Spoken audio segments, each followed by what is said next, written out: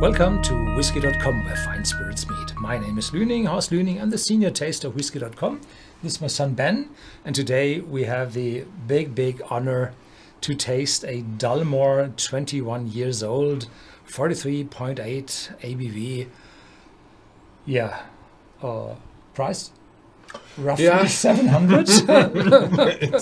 it's an expensive one. Yeah, and because we have those small samples, quite big sample, directly from the distillery, we do not have to open the bottle.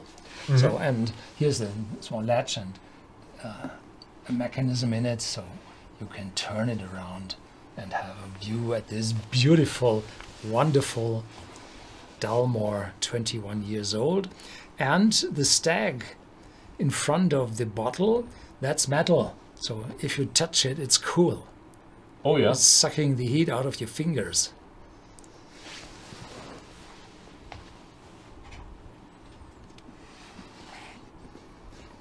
Mm-hmm. Nice bottle. I had to switch the air condition off, and please Open it. Show it to the customer. Yeah, but it's strange. It has a turntable inside. Yeah. I do like the Dalmore distillery. I've just visited on my second last tour, and it's amazing distillery. It has a very good restaurant. The next restaurant just up the road is really good, and I do love it. It's a farm restaurant, and yeah. Dalmore has cooling jackets on their stills, and they have the condensers outside, and they have a lot of experience. I think they have a beer well, like a well that supplies the stills, and the specialty is it's wooden. Oops. I've never seen that. I've seen a lot of big ones in stainless steel, but I've never seen a wooden one. It's just... I've seen a wooden beer well in the US. In the US, well, I can't remember any of these, but yeah, it's amazing, and just the sheer ingenuity of how to work all the stills is pretty impressive. I had a look for our new calendar. I had a look at the stills of Dalmore, and when I visited the distillery, I think it was in 1994 or 1995, they had an old still house where the stills stood so close to each other, so it was very and dark, and I think they renovated it and extended it because the old still house, I'm not quite sure, because I've seen a still and they've told me they have a still from 18 something and still has the plaque on it. It has some newer parts to it, but there are still some parts from 1800 in there. Last handle. The turn handle is still from 1800. Nah, I think the bottom is impossible to keep for centuries. I think they had probably the second replacement there, but the other stuff can work pretty well. Yeah, the Dalmore 21 years is produced from first fill sherry casks, which contained 30-year-old Matusalem sherry before, and the 2022nd edition, there are two of them. They had not Matusalem, but Gonzales Byass cask, which is also very famous. We do have the Matusalem now. I don't know which is in this one. Probably. I think it's exactly the same as in the big one. Yeah. They sent us the ones that are. And then folding casks, which have previously Matusalem. Yeah, we're with the Matusalem. So okay. The other one, the old one, we don't have any samples for that. Okay.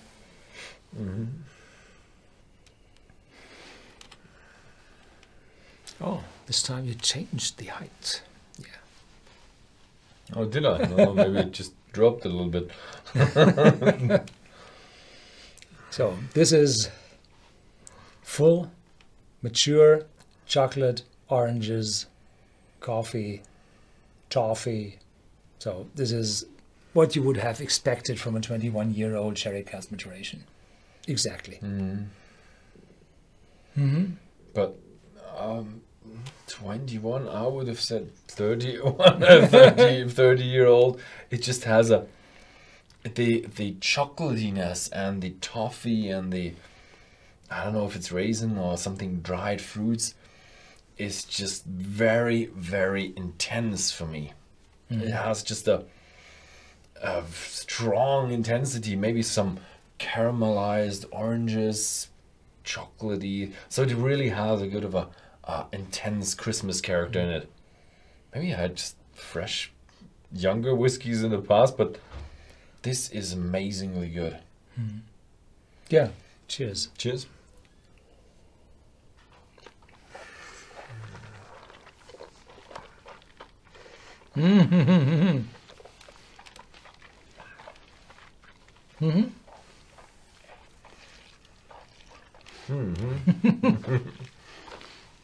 The close up. So there is a very welcoming, friendly, juicy, lightly sweet aroma or feeling in your mouth. Mouth-watering, acts immediately, and there's this little note of nuttiness, of course, from the casks, marzipan, lightly aromatic, and the oranges move over to juice oranges. Yeah. Wonderful. Exactly what I expected. Yeah. Juicy, but also very strong. And I have also a very strong chocolate flavor. Strong, it feels a little bit like a Mangerie, but with much better quality. Ooh, close. It's just the Mangerie with the cherry and the chocolate, that it's just so, I don't know, capturing. It just always has been there for me. And so if you have that Black Forest cake, that's a better analogy for that whiskey, because that's much more in quality. So in the aftertaste, there's a little spiciness in it, but very few. It's just giving a little bit more complex. And yeah, if you look at the aroma notes on the back, they say dark bitter chocolate. No. Over-ripe Seville oranges, yes. Colombian coffee, yeah.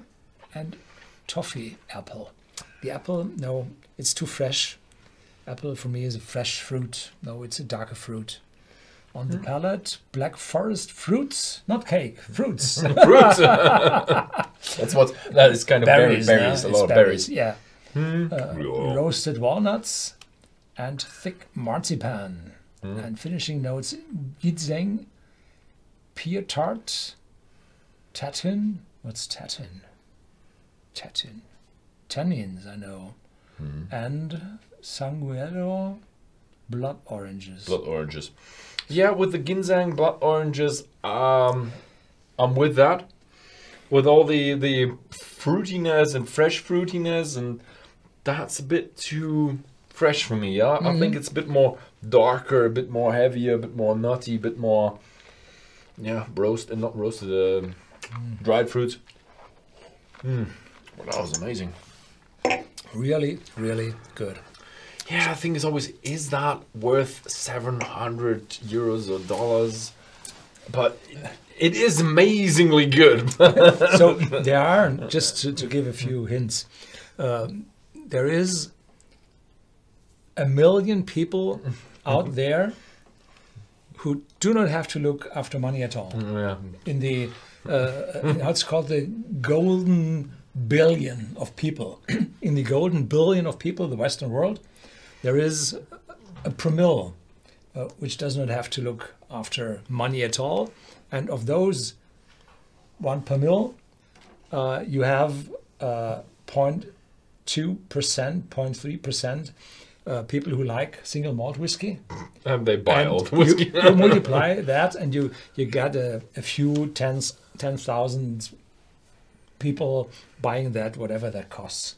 That's why you can take 700 for yes, that one. That's it. It's amazingly good, but You have to really think about, is a bottle worth 700 So euros? we do not open the bottle.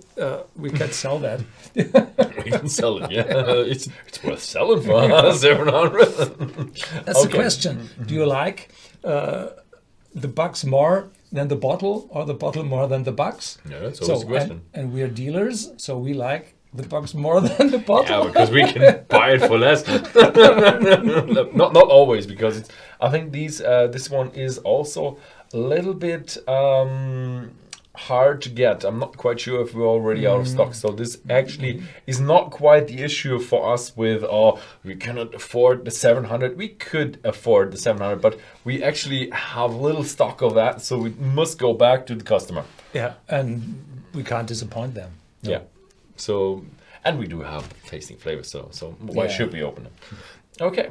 So yeah, that was it with the Dalmore 21 years. It's an amazing bottle. If you have the luxury to be able to afford that, then yeah, get it. If you don't, think about it. Yeah, that was it. Thank you very much for watching, and see you next time.